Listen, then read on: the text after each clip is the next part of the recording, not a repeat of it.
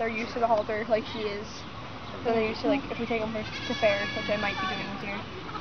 So. Just kind of being shy. Oh, and the calf up there, if you can feel her. Have you been up there before? No? There's a calf. Here, honey.